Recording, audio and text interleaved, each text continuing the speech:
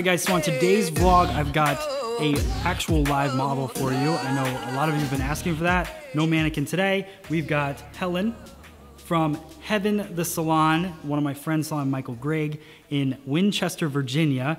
So I'm excited to show you guys this cut. What we're gonna do, I called Helen out during my class today because I wanted to just alter her shape just a little bit. So I saw the haircut, I like her haircut, but what I want to do is just remove some bulk in different areas. So we're gonna go through, we're gonna do that cut step by step. So I hope you guys like it. Let us know in the comments below. Here we go with our step by step. All right guys, so we're gonna start off by sectioning off the top of the haircut. The section is gonna be a little asymmetrical because what I'm gonna do is I'm gonna go a little bit higher. This is the heavier side right here, and then this is the exposed side, the weaker side, the side that she has her part on. So we're gonna start off by working with a low elevation on the part side. The reason we're working with a lower elevation on this side and then the other side we're going to do a higher elevation is I want to leave a little bit more weight. I want to have a weight line working across to build up a nice shape on the side of her head. All right, so my go-to tools for this cut is the YS Park 339 comb, which is a nice small comb with tight teeth, so it's great for precision cutting, and the DB20 scissor from Mizutani. I have a 5.7 inch. It's my go-to scissor for everything, wet cutting, dry cutting. It's definitely, I have every Mizutani scissor, and that's the one that I use the most. So we're going through. What I want you guys to notice, what I'm doing in this part of the cut, is I work, you can see on the diagram, I work kind of the mid part of the haircut first. So I take a diagonal back parting all the way through, but I only work the middle part first, then I work from the nape of the neck to the top of the occipital bone. It just allows me to keep my body position working the same as I continue through the haircut so I stay more consistent. Now working the back steady blade of the scissor just to detail the edges. What I wanted to do with this cut to make it a little bit more modern feeling, I wanted to add lines to the outer perimeter of the haircut so that you could see a nice solid shape in the cut. I also wanted to remove a lot of where the bulk was and take out a lot of the connection. So I think what I noticed, because the cool thing was I was teaching a class in Virginia for my friend Michael Gregg, and I saw Helen. She was one of the stylists there, and I saw her from across the room, and I saw the shape of her haircut. And the shape of her haircut was really just, it was so connected that it was creating more of a rounded shape on the top of her head, and I just didn't think that it was the most flattering shape for her face shape and for her head shape. So I just asked her if she would stay after and we could cut it and make some adjustments. So that's really what we're doing. And you can notice that on this side, this is the heavy side now. So all of the top of the haircut, everything I have sectioned away is going to fall over this point. So what I'm doing is I'm working with higher elevation, which you can see on the head sheets on the left-hand side of the video.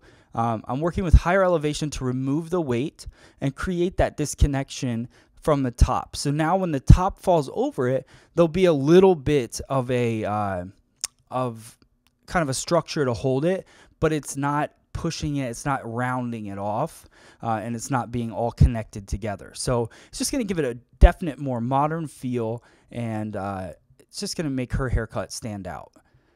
So working through diagonal back on both sides, it's pretty standard. The only difference, like I said, is the elevation. So just working with that high elevation. So you'll notice my over direction here. What I wanted to do is push a little extra weight into the crown area. So I keep my over direction pretty much similar as I work through the side, but what that'll do is build up extra weight in the crown, which I'm going to go through in detail dry in a little bit. I also worked through the same way, so I did the top of the section first as I worked through. Now I'm working on the bottom part of the section in the occipital bone nape area, still working diagonal back, still working straight out from the head and removing that weight.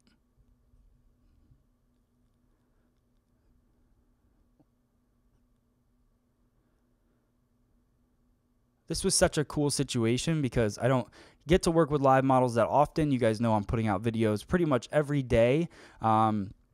that are haircutting step-by-step videos. So to get a live model was pretty cool. And also Michael has a beautiful salon, so the lighting was great. So it was a pretty ideal situation for creating a haircutting video. All right, so just a little bit of scissor over comb there to tighten up the nape area.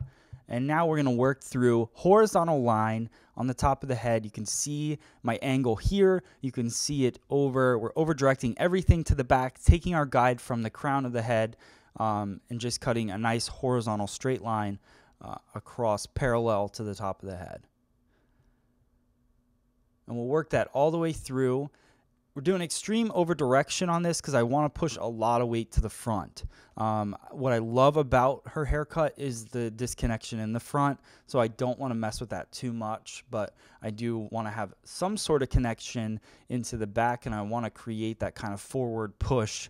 So over direction is a great way to do that. So last little bit, and that is the finished part of the wet cut. So you guys can see that structure. You can see how the weight kind of bevels right around the occipital bone. Now we're going to go through, do a quick blow dry with our Ergo paddle brush, Ergo blow dryer, and really see that shape come to life. You can see that disconnection. Now I got my VibraStraight iron.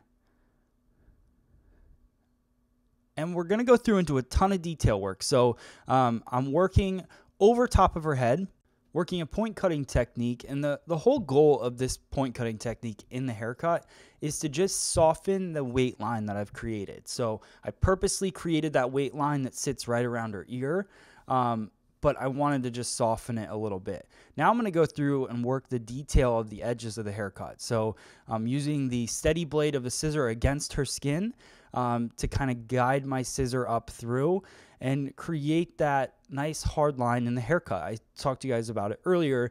With this specific haircut, what I want to do is add a little more detail to all of the edges. So working around the temple area, now working in the back of the head and just drawing those lines. Now I want to work in the back crown. Because this is a little bit heavier back here, had more over direction, I want to go through horizontally and do some point cutting because that allows me to work better with the shape and remove the weight. Now we're going to go through scissor over comb. This is really just to add in more detail. The detail's not done wet, guys. So we go through, we build the shape and the foundation wet. Then we go in dry and we do all of our techniques that we know to really fine tune the haircut.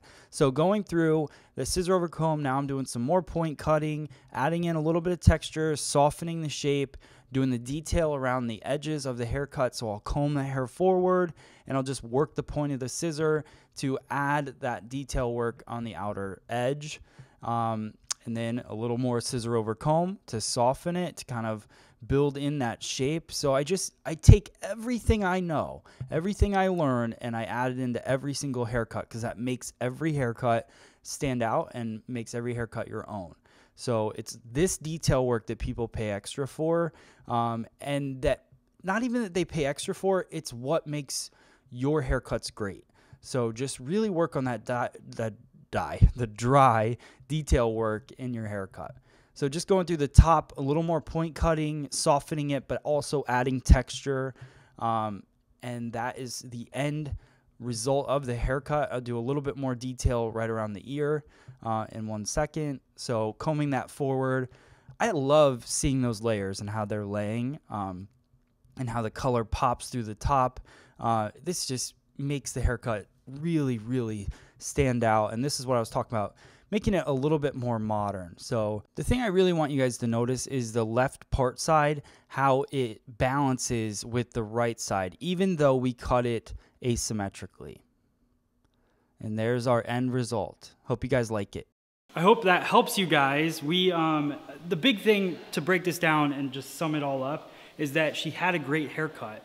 It had nothing to do with the haircut that she had. All we did was we twisted it, did some dry cutting techniques, took out weight where maybe it shouldn't have been, and then created more of a modern feel to the cut. All right, cool. I hope you guys like this haircut. Make sure you hit the like button, hit the share button, share it with all of your friends, and we'll see you guys on the next video. Do you have an Instagram or something? Yeah, I do. What is it? @_Helen Morrison. That's what it is. All right, guys. We'll see you next time.